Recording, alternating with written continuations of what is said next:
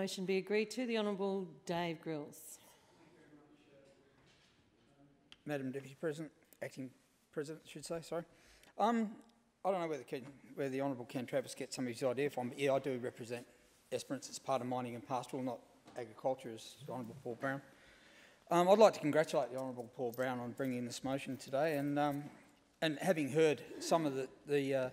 rhetoric that's gone on today with regard to funding and what have you, I sit here and I question some things really, especially with regard to the Regional Infrastructure Fund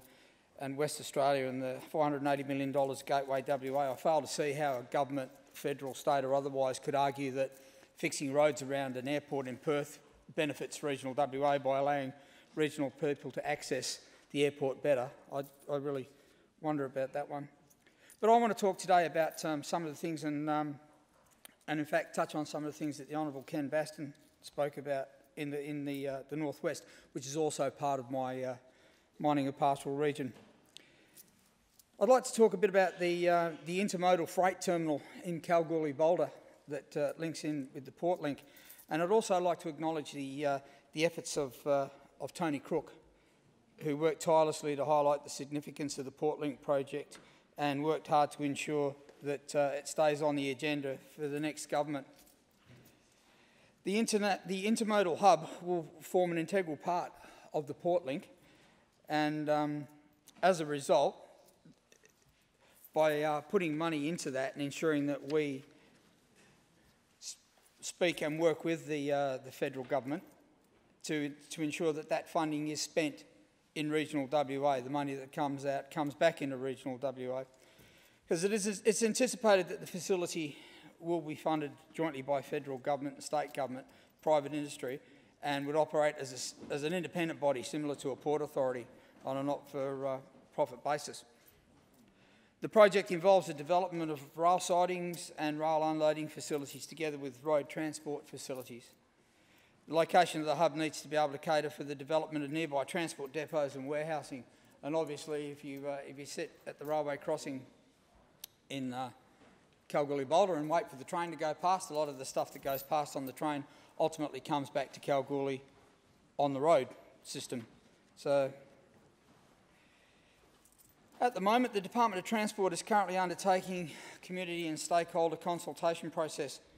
for the proposed intermodal terminal rail and hub realignment programs. The realignment program will ensure that the railway line is realigned through Kalgoorlie-Boulder and creates safer access and reduces the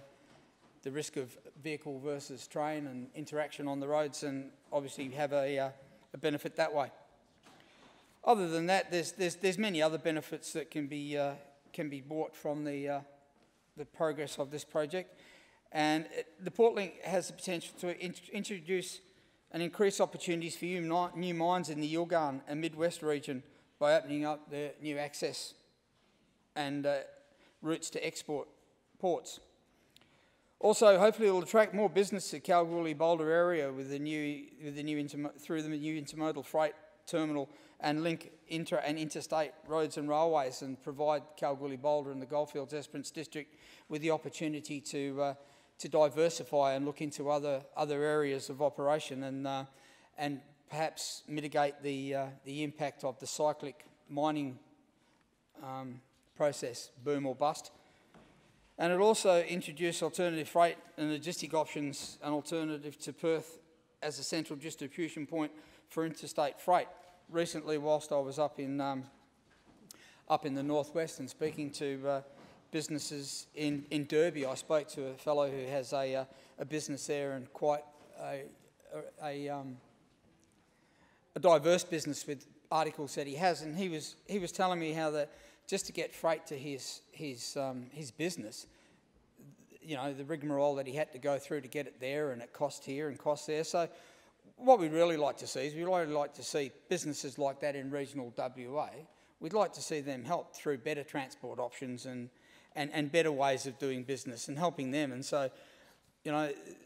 the call to do that and ask the federal government to commit to that is not something that is too far beyond the realm of possibility, I would hope. And just going on what the Honourable Ken Baston spoke about, the Tanami Road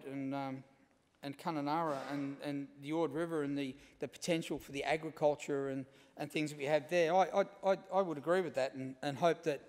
yes, irrespective of what we might have heard before, I would hope that the state government and the federal government and the national coalition in the federals would work towards to do that, because the potential up there would benefit not only the Kimberley, but it would benefit everybody in that. And what we would see from that, as the Honourable Steve Dawson would attest, is better opportunities for Aboriginal people and Aboriginal businesses and things like that by opening up that area and in fact spending some money on the Tanami Road. It's one of those projects that needs to be kept on the front burner, and